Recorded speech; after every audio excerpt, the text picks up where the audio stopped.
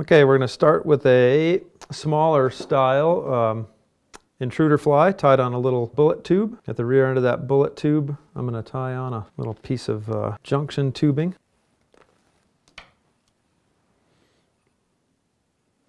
Put my mandrel through that tube and through the junction tubing. This is a specific tube fly tying vise. A small mandrel through the length of the entire tube. That tube could be a ½ an inch long, it could be 3 inches long for that matter. Numerous different kinds of tubes. This, like I say, happens to be what we call a bullet tube, just slightly bullet shaped at the head. And you'll see the reason for all of that here as we get this fly sort of underway.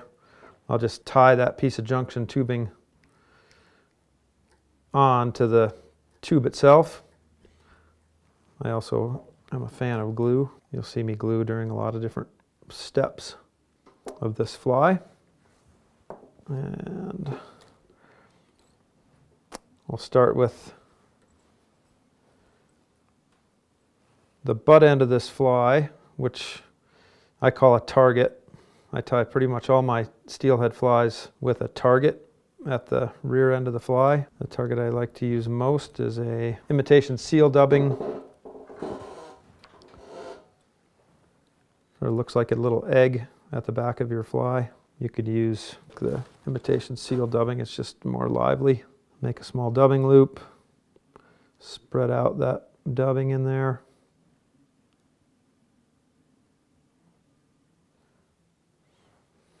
Give it a few twists. You can see my dubbing loop tool is just homemade.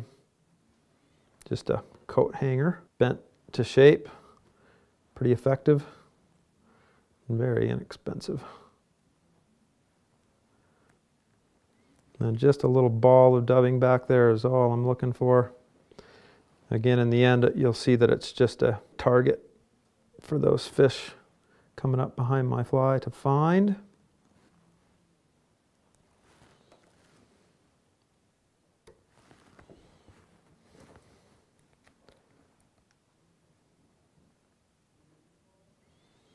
Just a little dab of glue even on one side of the tube is fine. It'll end up getting wrapped around the tube once you make a couple of wraps. Just a few really sparse pieces of kid goat hair here or polar bear substitute. I'm going to tie it in just about 3 different places around the tube, just to give it a little effect. Very sparse. You'll see that the flies I tie are quite sparse in nature. Makes them very easy to cast. I'm looking for a big silhouette with very, very little material. There's literally maybe 8, 9, 10 fibers in there that I'm going to tie in. And again, maybe 2 or 3 different spots. I'll probably use 3 spots on this particular diameter tube. There's 2 of them. I'll get 1 more.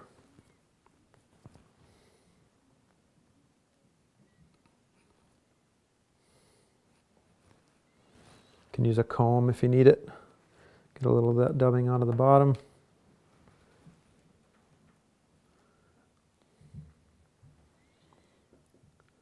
Looking a little triangular right now, but again, that'll go away in time here. Next bit of material is going to be some rhea feather. This is stripped rhea. I probably won't use all of that, but I'm going to palmer it on here and just kind of palmer it on to the desired effect here. Get sort of the shaft of that feather tied in, and now I'll come around and get the front of the feather tied in. That bound up quite well. Get my thread up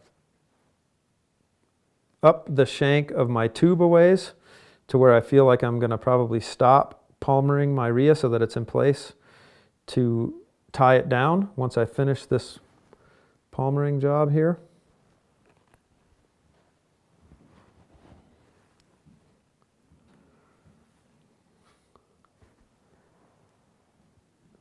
Don't worry about manhandling your materials. I think I worked as a fly tyer for a long time, being so cautious about my materials. Some of them are quite expensive. And a friend of mine encouraged me one day to just get in there and manhandle my materials so I get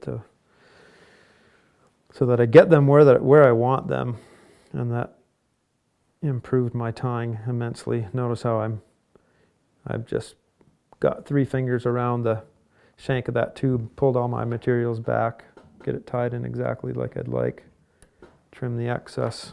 And if that's too flared for your liking, again, you can pull back with your fingers,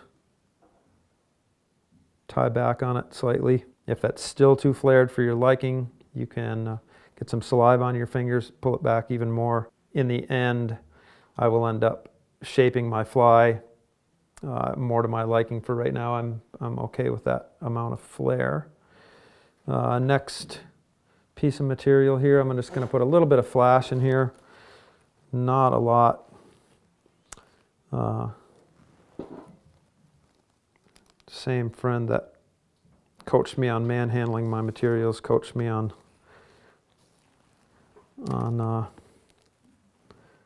not a lot of flash in your steelhead flies.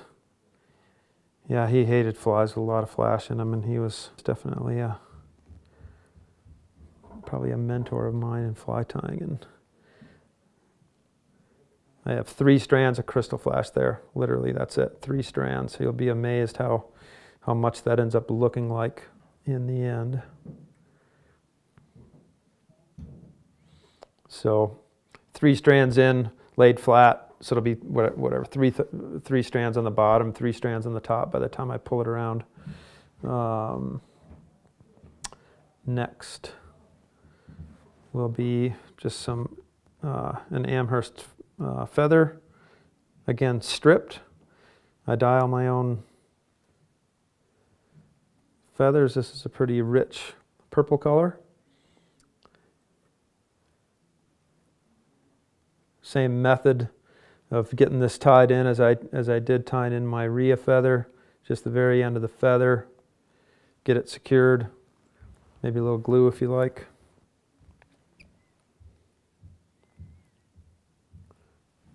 The bulk of the work in these flies is preparing your materials.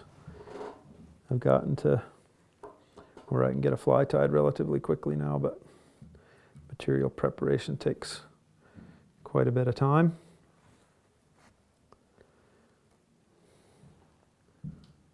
And again, the palmering of this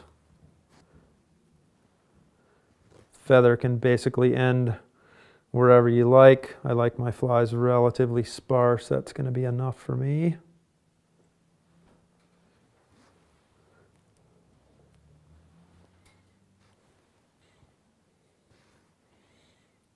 These stems are thick, and if you don't get a good bind on them, they're going to want to come undone. That one's going to stay there just fine now. Again, kind of manhandle that material back, make sure that it's tied in good and tight before I move on.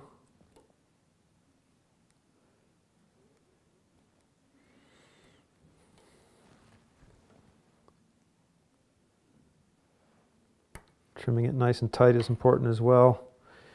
Otherwise you'll get some stem that'll want to stick out of there, which I got a little bit. I'm just going to cover it with some thread. Another trick you can use if you like, if you've got a little bit of stem there, which is, you can see how white that is. I just use a little marker. Turn it black. All just tricks. And we're just going to put a little collar on here, some mallard flank. strip one side of the stem completely. And I'll just take the bottom of that feather off on the other side as well, because we won't need that. This is a little tricky, getting to the very, very top of this feather. Got just a few strands out here, but I like to get to the very top so you don't have one clump of fibers. That's going to be okay, I think, if I can get that tied in. I can sort of adjust it with my thread here in a second. You'll see what I'll tie it in lightly, and then I'll just pull it. There we go. And again, manhandle that. Get it tied in right at the base of your previous step, so that when you begin to palmer, it's going to show up as just a really nice collar here.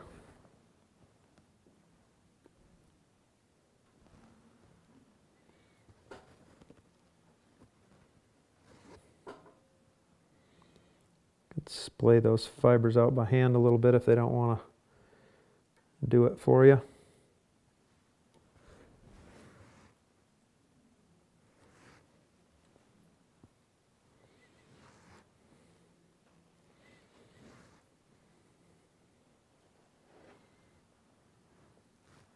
Ugly right now, but I can probably fix most of that with that same method of pulling all those materials back. There's going to be a larger and longer head than I really like, but a fly that will fish just fine.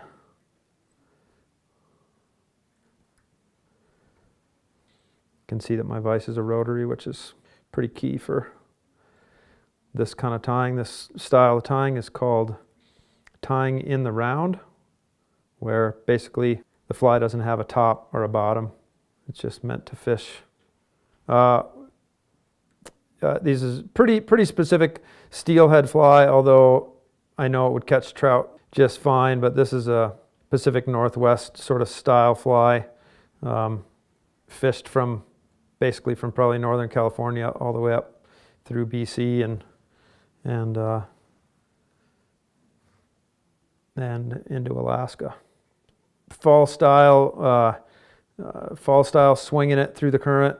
You're typically casting straight across the river, 90 degrees, from 90 to 45, somewhere in there, and then there's swinging this fly through the current until you reach this point that we call the hang down, basically the fly being straight downstream from you, and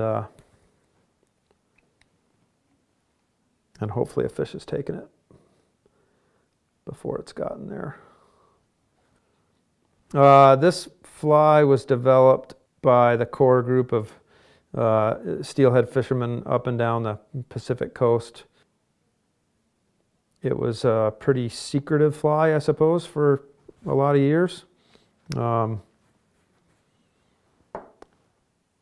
the end, it really isn't rocket science.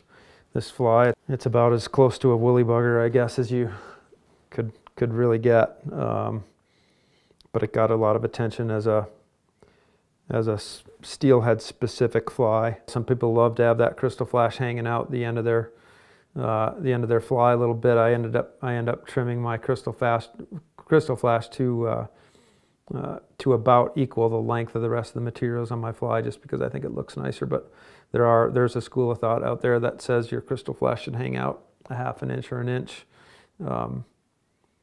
just to get the attention of the fish. There you can see the target of the fly. See that ball of dubbing in there? Again, probably imitates an egg quite well, but that's what we're hoping the fish are sort of keying on, and that hook will be hanging back about in here.